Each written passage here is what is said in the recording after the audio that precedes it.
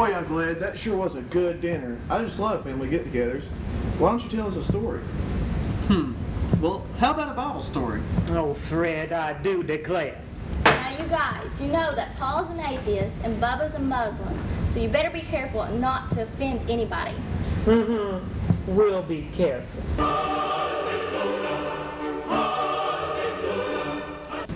Now, in the beginning... Assuming there was a beginning as opposed to some sort of endless cycle. In the beginning... Assuming he, she, or it exists. In the beginning, God created the heavens and the earth, and God said, "Let there be light." And God noticed the light, For God was not visually impaired, and God saw the light was good. making an unprovable value judgment. And God said, "Let there be a firmament dividing the waters above from the waters below." and God called the firmament heaven. No slight was intended to hell, you understand, because that was created a little bit later on. And God said, To no one in particular. Let the dry land appear. Let the earth bring forth grass and herb-bearing seed. And God experienced short-term memory loss and a severe case of the munchies. But yet the Supreme Being did not inhale. And God made two great lights in the sky, the more stature-endowed light for the day, and the less stature-endowed light to rule the night. And both the sun and the moon, it were lit and solar-powered. And God said, Let the waters and the earth bring forth every living creature. For God was not a creationist, you understand? You catch my meaning? He was a serious believer in the theory of evolution. And God made the animal companion of the earth after his kind, and the cattle after her kind, and every creature that creepeth upon the earth after their kind. And God said, To every animal, companion, cattle, and creeping thing, I have given tree-yielding seed, and it shall be as meat. For all creatures are meant to be vegetarians. And on the seventh day, God took what is called a mental health break. Thus the heavens and the earth and the sea and the host and the hostesses were all created in only 6 days.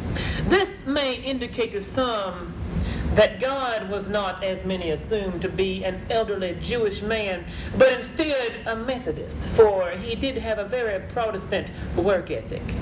And thus it began.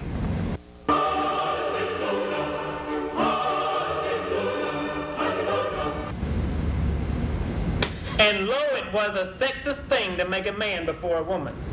But God fancied making man after his own image. Perhaps he needed some company. After all, the man was alone for nearly 5 billion years. But the deity then breathed into Adam's mouth the breath of life. And pushed hard upon his chest the electric shock paddle to life. And man became a living being. God placed his creation into a garden lush with fruit. Which did raise moral dilemmas, for mangoes and figs have feelings too, I do believe, as is proven by what I do believe is their stimuli to recorded music and light. The deity told Adam, Behold, I have given you herb-bearing seed, and its grass is upon the face of all the earth. And Adam experienced temporary memory loss as well, and created what was known as the Middle East's first bong. God had Adam name all the animals. Without asking their permission first. I mean, those furry little creatures didn't have to name God and Adam in return. Forced to devise terms for tens of thousands of species, Adam cleverly started with the word aardvark. And by the time the poor man got to yak and zebra, he was tired, so he had to take what he called the world's first vacation.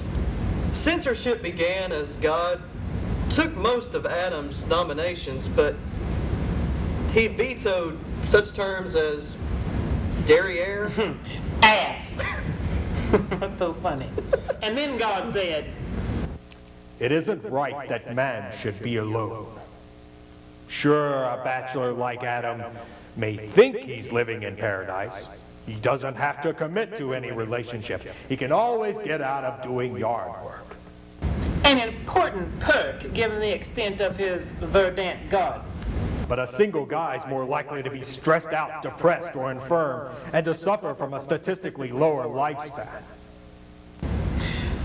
So the patriarchal oppressor made yet another being, without her permission, I might add.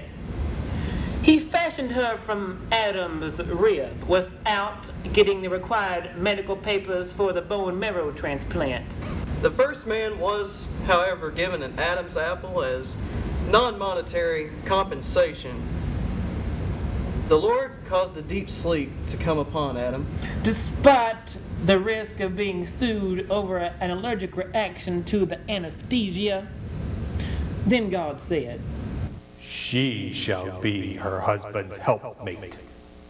before amending that to, She shall be a full partner in a co-equal relationship. God brought Eve to the man. and the man made the world's first sexist remark.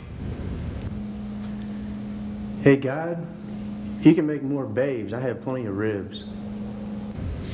And the man then made the world's second sexist remark. You shall be called woman, for you come from man.